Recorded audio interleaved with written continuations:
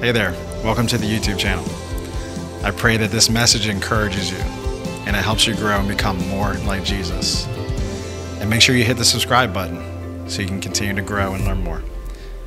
Enjoy. We're going to be in Ephesians chapter 5, verses 21 through 33. We're going to talk about stronger marriages. We have arrived to some new scripture that's a little different than the usual topic. Paul has been talking about our relationship with God and what God's done for us. He's talked about our relationship in the church and then our relationship with the world and how we should live in the world. We've been talking about that for the past few weeks. And all of a sudden, out of nowhere, Paul turns the attention to, last week we learned about being filled with the Holy Spirit, and that scripture continues into being spirit-filled, having spirit-filled relationships in our home, having a spirit-filled relationship in marriage and with our kids. And we're going to talk about the marriage today. For you that are single, it's all good. You can learn right now, today, who you should look for, right? Like, let's figure out what kind of spouse I should be looking for. And I think it would help you very much to know what the scripture says and how we should live together in a marriage. And for us who have been married, let this be just more nurturing and strength for your marriage to make it stronger. You know, one thing I learned is that marriage is meant to glorify God. And so I want my marriage to point people to the love of God and to help other people see what a marriage should look like. But I really want people to see God and how he loves us. And I gotta say that personally, I'm a little biased and I read into the scripture and I try to read it as it is, because that's what we're supposed to do. We're not supposed to infer anything in on the scripture. We need to take out what it means. But I have to say that I have seen this scripture lived out in my own home. My mom and dad were such an amazing example of how to love and serve and be committed and submit to one another out of reverence for Christ. And so I just want to, by the way, they're here today. Yeah, go ahead. Let's praise God. Thank you. How many years have you been married? I should know this, but how many years? 50 and a half. 50 and a half. Hey, way to go, Dad, for knowing that. 50 and a half years married. So I grew up in a home and I saw my mom and dad love each other in such a beautiful way. And so I was fortunate to have that. I know not everyone has that upbringing. And so I pray that this message will help you. Even some of the things I'll share from our own example, I pray it helps. And I want to say this as well. A great deal of misinterpretations and even blatant abuse of this text has taken place. There has been way too much of people wielding this and having an unbiblical and demeaning authority over women because of this text. And so it's important that I squash that, and immediately I'll do that up front, because the first verse actually does squash the misinterpreting of this scripture. And you will see what I mean, because there's some strong words in here and they're often taken wrong because no one adds verse 21 in. Paul is going from spirit-filled, be spirit-filled, and he carries it into have a spirit-filled marriage. Your marriage should be the way Christ wants it, not the way this world wants it. Not the way the husband wants it, not the way the wife wants it, the way God wants it. And that is key, that we filter our marriage through that lens. And verse 21 too often is separated from the rest, and it shouldn't be. In fact, in the Greek, you're supposed to read this without taking a break again. Just like chapter 1, you need to read it through. So we're going to do that. And a lot of people will extrapolate just verses 22 through 24 about the wife submitting and then never get to the husband part. They kind of read that and go, all right, this is good for me, right? No, you need to read on, husbands, because it gets hard for us husbands too. And so let's read it together. Verse 21, and further submit to one another out of reverence for Christ. What does that look like for wives? He says, for wives, this means submit to your husband as to the Lord. For a husband is the head of his wife as Christ is the head of the church. He is the Savior of his body, the church. As the church submits to Christ, so you wives should submit to your husbands in everything. For husbands, This means love your wives just as Christ loved the church. He gave up his life for her to make her holy and clean, washed by the cleansing of God's word. He did this to present her to himself as a glorious church without a spot or wrinkle or any other blemish. Instead, she will be holy and without fault. Notice the weaving of the marriage of the church in Jesus Christ throughout this entire text. We can't ignore that part, and that's for a whole other sermon series. But what you need to understand is when you read this scripture is that we know how to love one another because we know the love of Christ for the church. And so it's important we take that from there. Verse 28, in the same way, husbands ought to love their wives as they love their own bodies. For a man who loves his wife actually shows love for himself. No one hates his own body, but feeds and cares for it, just as Christ cares for the church. And we are members of his body. As the scriptures say, a man leaves his father and mother and is joined to his wife, and the two are united into one. This is a great mystery, but it's an illustration of the way Christ and the church are one. So again, he recaps, I say, each man must love his wife as he loves himself, and the wife must respect her husband. I made this joke in the first service. I'll say it again. Any emails, you can direct them to creator@godmail.com. You can email God, let him know. Verse 21, I'm just the messenger, husbands, just so you know today. And wives, I'm just the messenger. And I did my best to fully understand this once again, revisiting again after years of looking at it. I revisited again, and wow, what a interesting scripture. And especially when you try to look at it through the lens of today's time. We're going to look at it through the lens of that time and make sure we interpret it properly. Submission in the context of a Christian relationship includes the idea of putting someone else and their needs above our own. And Paul begins this scripture by saying, do that out of reverence for Christ. So what he does is he says we should do that for one another in the body of Christ. And then he gets specific in how we should submit to one another in marriage. And you may be surprised by this, husbands, but we're called to submit to our wives. And I'll help you understand what that means, how we actually know that. Philippians 2, this is in the context of scripture. Philippians 2, 1 through 8. This is the attitude that Christ had, okay? And so we, as people of God, husbands or wives, even children, anyone, this is for everyone, have the humility or the attitude of Jesus Christ. It says this in verse 1 in Philippians 2, is there any encouragement from belonging to Christ, any comfort from his love, any fellowship together in the Spirit? Are your hearts tender and compassionate? Then make me truly happy by agreeing wholeheartedly with each other, loving one another, and working together with one mind and purpose. Don't be selfish. Don't try to impress others. Be humble, thinking of others better than yourselves. Don't look out only for your own interests, but take an interest in others too. You must have the same attitude that Christ Jesus had. Though he was God, he did not think of equality with God as something to cling to. Instead, he gave up his divine privileges. He took the humble position of a slave or servant and was born as a human being when he appeared in human form. He humbled himself in obedience to God and died a criminal's death on a cross. That's the attitude of submitting ourselves. Do you know that Jesus submitted himself to God to serve us? The King of the universe humbled and lowered himself to serve us. This is the same attitude we should have. And Paul is saying in the first verse, submit to one another out of reverence for Christ. We do it because of our obedience to Jesus Christ. This carries into the next few scriptures. This attitude, by the way, of this happening is something that would be completely not common in that day. And by the way, another scripture reference is Matthew 25, 35 through 40, when Jesus was talking about feed the least of these, you have served and fed me.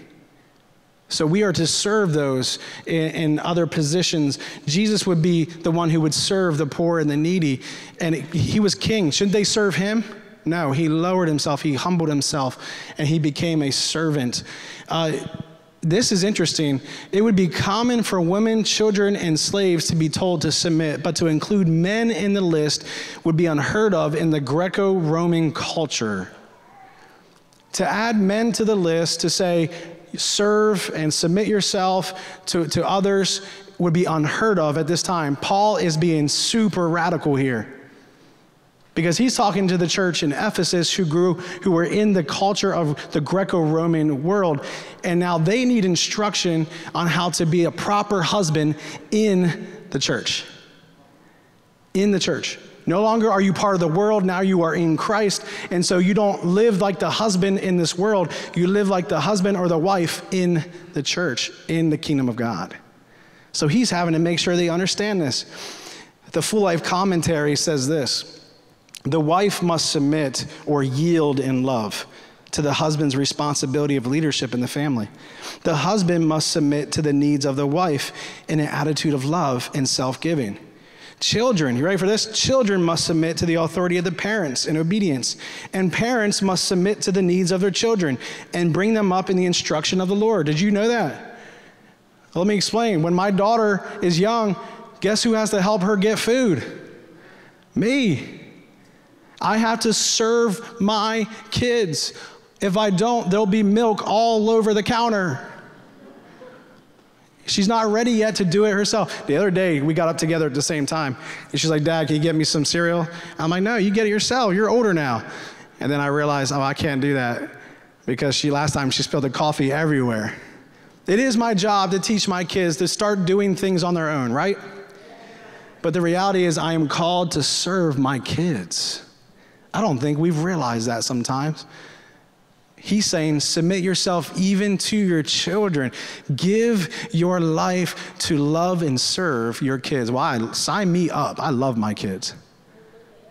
Give your life, commit your life to serve your spouse. Sign me up. I love my wife. That's what he's saying here. Now, the following verses need to be read and understood with verse 21 in mind. So remember that, what we just read. And this is a major paradigm shift. This is a major paradigm shift, because women were elevated to a more dignified position in the church than in the world at that time. So women in the church of God, in Christ, you were, as Galatians 3 says, you were equal with men. Neither slave nor free, right? You're together. You're all free in Christ. So this is an amazing paradigm shift. And this is what happens next. Paul says, for wives, this means submit to your husband as to the Lord. For a husband is the head of his wife, as Christ is the head of the church. He is a savior of his body, the church. As the church submits to Christ, so you wives should submit to your husbands in everything.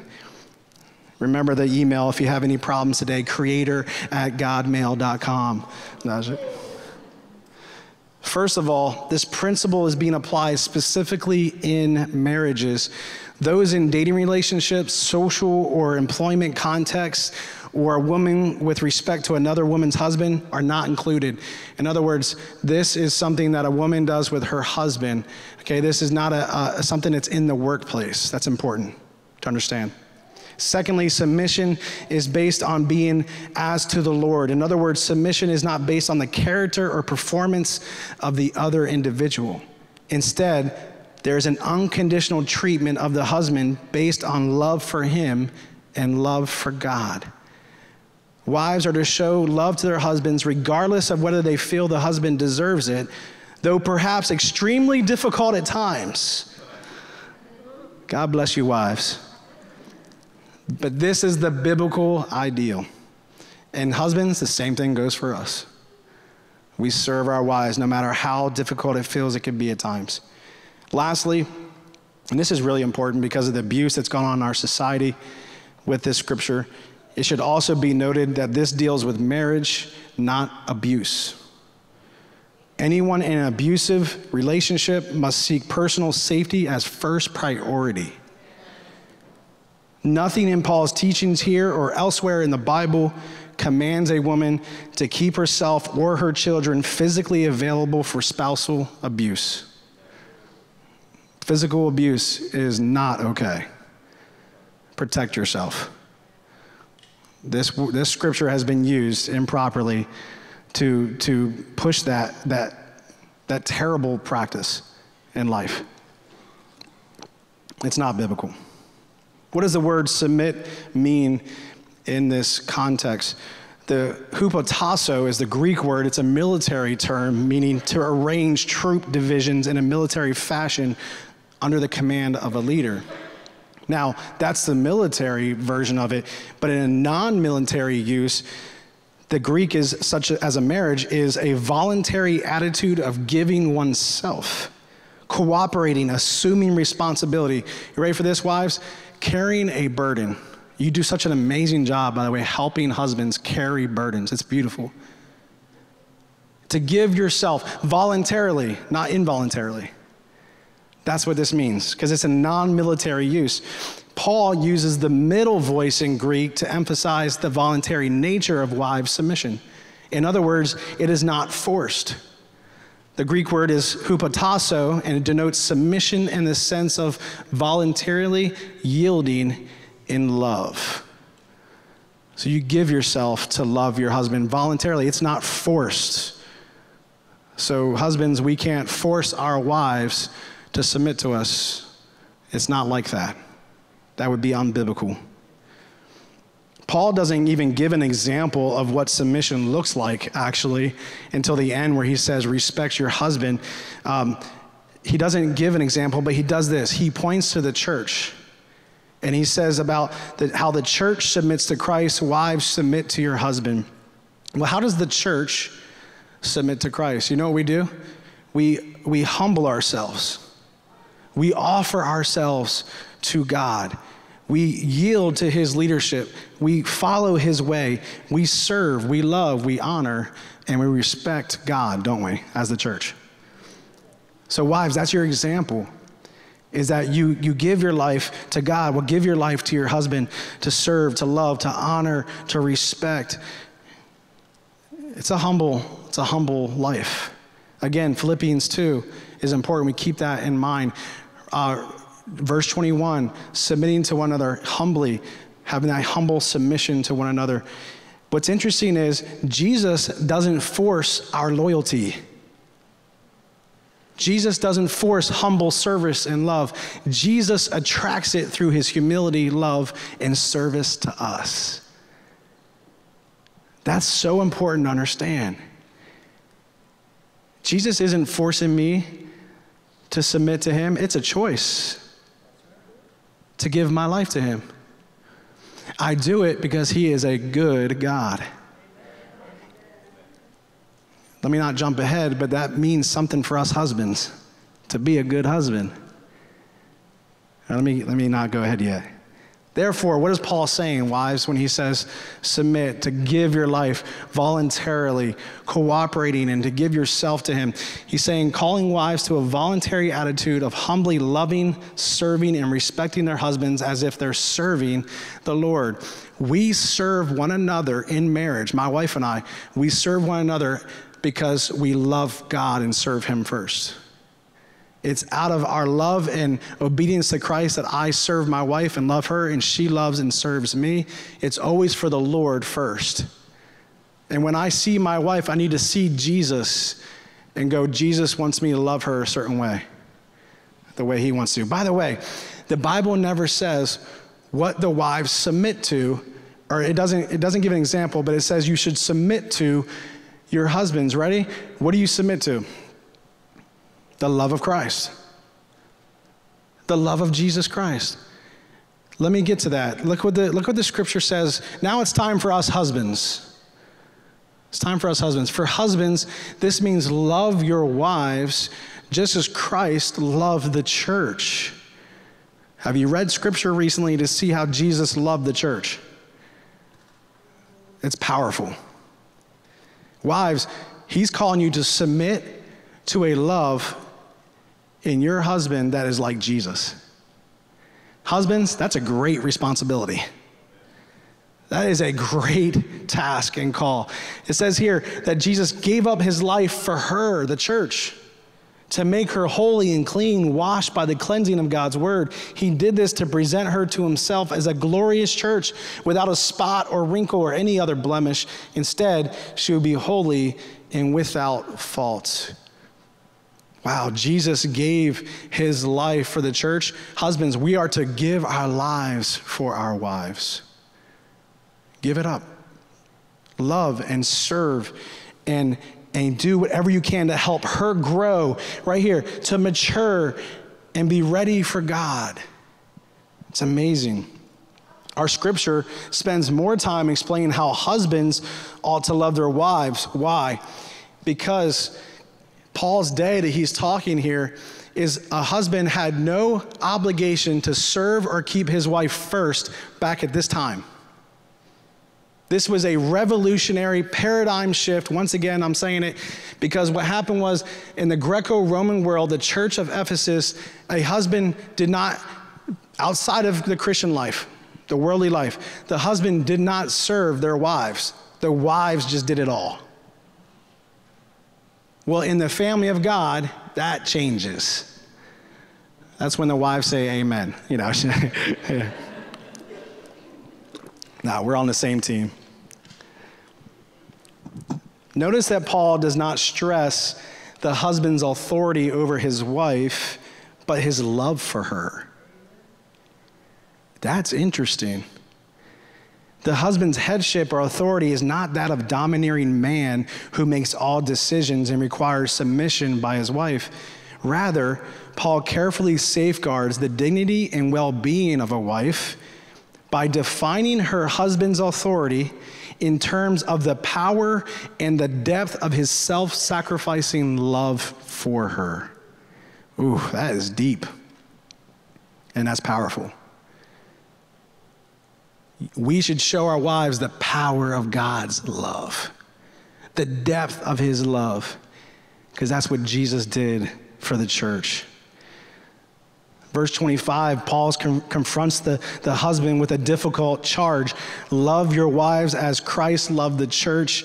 The husband has a great task. He must love the way Jesus loves the church, which is of great sacrifice, which is of love and selfless servitude. The word love here again is agape love.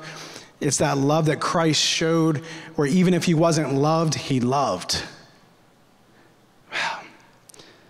And husbands, men in the room, if you haven't had a model of this, if you haven't had a model in your home, let me encourage you to study the life of Jesus, to study the word. He will be your example on how you should love your wife. He won't steer you wrong. He will help you. Because I realize that not everyone was raised in a home with a loving father and a loving mother loving each other the biblical way. That's why Paul's taking time to give instruction. Here's how we should do this. Remember, we're talking about a Greco-Roman world where they did not treat their wives well. Paul had to spend extra time explaining to the husbands how you should treat your wife the way Jesus wants you to treat her. And so we as husbands got to take the time to know that too. And our example is Jesus Christ. Singles, your example is Jesus Christ.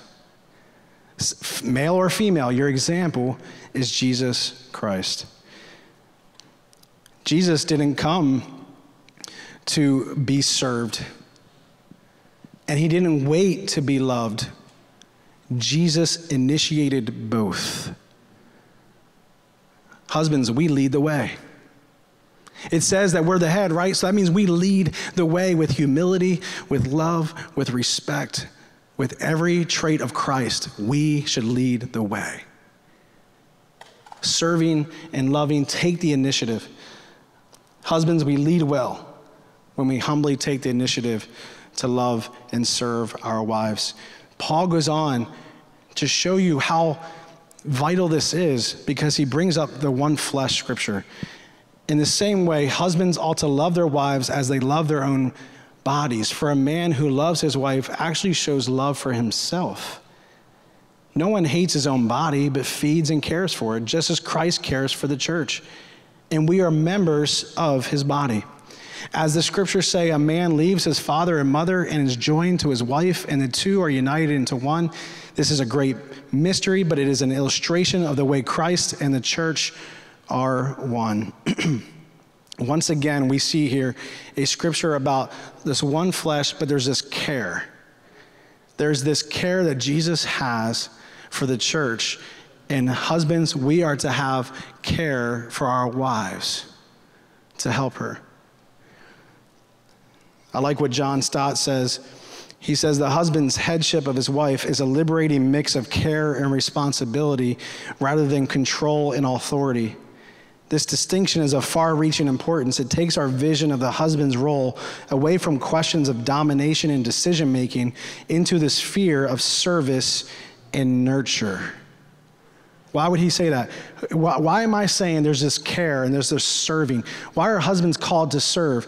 Well, it's because Jesus was a servant leader. That's in Scripture. Jesus was a servant leader and taught servant leadership. He taught his disciples to not lord authority over others. That's what they do. We don't do that. We serve. The greatest in the kingdom of God are those who serve. Jesus demonstrated, you know what he did? He got down on his knees and he washed the disciples' feet. You can read it right here, John 13, 12 through 15. He even washed Judas's feet. That's the one that hurts. That's servant leadership. What we're reading here is a love that leads the way by serving spouse, serving the wife. I'm called to serve my wife, just as Christ loved and served the church. The scripture about being one is so key because we submit to one another because we are united as one. We're going to affect each other in a positive way or a negative way based on how we treat each other. Because it's a mystery how it works, but spiritually we are one in God's eyes. We are one. And so how I want to be treated, well, guess what? I should treat my wife that way first. And the way she wants to be treated, she would treat me the same way. And when we hurt each other, we hurt both of us. When I don't deliver my side, I hurt us. I hurt me. I don't want to see my wife hurt. I don't want to see her struggle. I want her to be okay. I want her to be strong. I want her to be nurtured and cared for because we're one. And Jesus affirms this as well, how important it is that we see ourselves as one. And Paul just spent a ton of time explaining that in our scripture before this. So husbands, wives, look at yourself as one. Think about the need of the person sleeping next to you or across the table from you. You are one together in Christ's eyes. Love each other. Paul recaps everything with this one verse. So again, I say, each man must love his wife as he loves himself, and the wife must respect her husband. I like the Amplified Version. Helps us understand a little bit more of the respect aspect here. It says, however, each man among you, without exception, is to love his wife as his very own self, with behavior worthy of respect and esteem, always seeking the best for her with an attitude of loving kindness. And the wife must see to it that she respects and delights in her husband, that she notices him and prefers him and treats him with loving concern and treasuring him, honoring him and holding him dear. It's beautiful. So how do we do this and why? When we mutually submit to one another with love and respect, we both are fulfilled. Our marriage is stronger and our unity brings glory to God. Our unity is supposed to bring glory to God. We will have a stronger marriage. My wife and I, we work together. Again, I feel like marriage is really teamwork. And we've been looking into solar panels for our house, just considering it. I was thinking about getting them. Earlier in the first service, people were like this. Yeah. Some might disagree with that. We've been researching it, and I bring my wife into that because we're married and we're one. It's not a decision I'm going to make by myself. This is a decision I'm going to make with my spouse, my wife, because she has dignity and respect in my eyes. She has discernment. She has value in God's eyes. She's important, and her voice matters. You know what? She also shares a bank account with me. We're one. Our marriage is one, even in our bank account. Just so you know. We share our bank account because we're one. And for us, there's no plan B. The D word doesn't exist in our marriage. We don't want that. So we're going to do everything we can to sacrifice ourselves and to serve and love each other because we're one. And love doesn't separate. I want to stay with my wife. So when it comes to solar panels, I'm not going to get in an argument over my wife for that, because we're going to agree together. We're going to research and figure it out and pray and seek counsel. We've been asking other people, what should we do? And I'm kind of on the fence. I probably should say I'm on the roof. I'm on the roof about it. But when it comes time, we're going to make the decision together because we're one.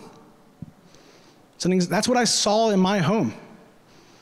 That's what I saw growing up with Pastor Coon and Angela. I saw them make decisions together, and they prayed together, and they respected each other. And if my mom said, you know what, husband, go for it, and it messed up, it's okay. It didn't work out, that's all right. My wife, she came to me and she said, I want to do a Bible study on Wednesday nights. You cool with that? I'm like, yeah, I'm cool with that. Of course, you even had to ask me, but you know what? She respected me to ask, because she knew that was going to be a schedule. It's going to be commitment to young girls. She teaches middle school girls in the Bible and has a small group at our house. And she respected the fact that that's going to be some labor and some love, and it can make her tired, and it can be a sacrifice on Wednesday nights. And I'm already doing my group, so why not? And so she's doing it, but she respected me to come and ask, what do you think? And I was like, of course you should. That's mutual love and respect. And that's what I saw growing up. And I realized that maybe that's not always the case all the time. So I wanted to share that story. What we see in this scripture is that Jesus should be in the middle of our marriage. When you read this scripture, Jesus and the church are constantly weaving in and out with Paul. You take Jesus out of the equation in your marriage, you're going to be in trouble. You keep Jesus in, and you have the power of his love that holds you together. If his love doesn't separate us, if we're not separated from his love, according to Romans, then if his love is in our marriage, guess what's going to happen? We're going to stay together. He's weaving the love of Christ. And so it would behoove of us to look at Christ and go, how should I love my spouse? And I want to tell you one of the advice, the tips I give marriages is the love, serve cycle. Love as you would want to be loved, serve as you would want to be served. Give and receive over and over again. I give my life, my wife gives her life to me, and guess what we both get? We both get something from it. Now, it's not about getting something from it, it's about giving. And when we both give, we both get. It works. The Bible works. What do you know? Love and serve one another. It's when one party or one side doesn't do their part in being like Christ in the marriage that things get off. The cycle breaks. Someone feels neglected. Bitterness rises up. Arguing starts happening. But if we both die to ourselves, and by the way, I read a commentary that says the wife is to submit, but the husband is to die. I was like, wow, that's heavy. But then I read the scripture again, and I look at Jesus on the cross, and he died for the church. He gave up his life. Husbands, we are to die to ourselves. In other words, we give up our own selfish desires to love and serve our wives. That's what Jesus did. When we give, we are both blessed. We both love and serve one another. And submission in that way is not burdensome. Submission to Christ is not burdensome because Jesus shows great care and grace for the church. It's a joy to serve Jesus Christ. And so it should be a joy to serve one another and to love one another. And it will be when we both do it right. So husband, lead the way with grace and truth and strength. Give yourself to your wife. I was doing a wedding for a husband, and when you read this scripture, you don't understand it. It can kind of make the husband feel like, yeah,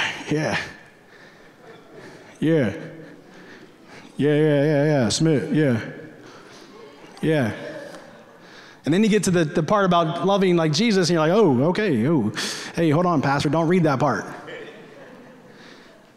But I told him something really, I think I found powerful but strong, and it hit me. And I was writing this message for his wedding, and I said this. It's really simple. Be someone worth submitting to. Be someone. Some of the wives are like, elbow jabs. No, it's not like that, but be someone worth submitting to. Isn't Jesus worth giving your life to? Praise God. Wife, same thing. Be someone that a husband enjoys giving his life to, loving and serving. It's what we're called to do. It's what we're called to do, to give up our own interests and to think about the interests of our spouse. And I want to say one more thing in closing. And then we're going to take a moment to honor and give tribute to the men and women and families who have sacrificed their life for us in this country, which is a really fitting day because we give up our lives to love our spouses. But husbands, I have a little something that I've noticed in counseling or mentoring, discipleship. I have found, husbands, that our wives want us to lead. They want us to lead. They want us to take that great responsibility of being like Jesus and taking the initiative to love and serve them. Wives want you to lead, and you can do it because Christ teaches you how, and he gives you the power to lead. And if you haven't had that example in your home, Jesus is your example. The way he does it, the attitude in which he does it, his commitment, all those things. It's the way you can serve and love your wife. And you know what? We need to lead our kids to God. Men, husbands, we need to lead our kids to God. We need to lead them to church, lead them to the Bible at home in prayer together. We need to lead. If we don't, then the wife is going to have to. And don't be bothered if she is, because you chose not to. We need to lead the way. And wives, let your husband lead. Even if it's not the way you want it to be done. Release control, yield in love, submit to his authority, submit to his role in your life, submit to his place in the body of Christ, and let him lead. Yield to him doing it. If he doesn't do it right, it's okay. Let him learn. Let him learn. And you know what else? My wife and I, we lead together. Because there's nowhere in Scripture that says you can't. If I'm gone, does that mean my kids shouldn't have devotions because I'm at a meeting at 9 o'clock here? No, my wife can lead devotions. There's nowhere in Scripture that says she's not supposed to do that. So my wife can take the role and say, let's do this. Let's do this, kids. Let's pray. Let's read the word together. We do it as a team. In fact, I love sometimes just listening to my wife do that. I think it's awesome. We do it together because we're one. We're one. So husbands, your wives want you to lead. Lead the way. Lead the way. Follow Jesus as you lead. Isn't that cool? We have Jesus as our leader. And men, if we're the head and we're supposed to lead, then let's follow our leader, Jesus Christ. Let me pray. God, this is a powerful scripture to understand. And there's so much more to understand. So help us, God, as we read it, as we learn to apply it into our context today. We want to bring in what it meant then and bring it in today. And Lord, we thank you for Jesus as our example. We thank you, God, that we're called to mutually submit and commit our lives to one another. It may look a little different, but we're called to love each other, to humble ourselves and serve one another, to edify, encourage, build each other up.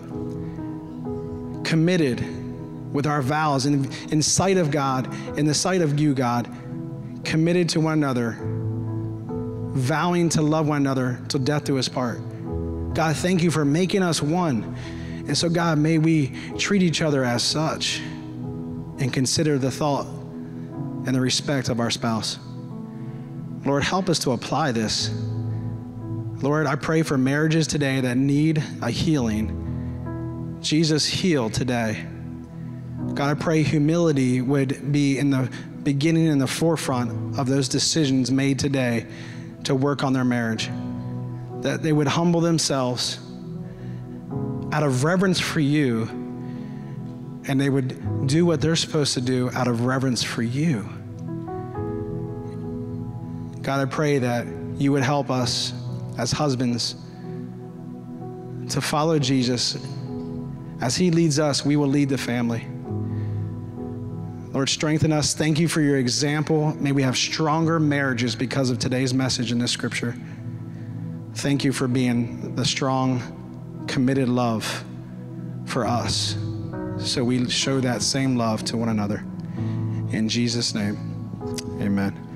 Amen. God bless you, church. I love you.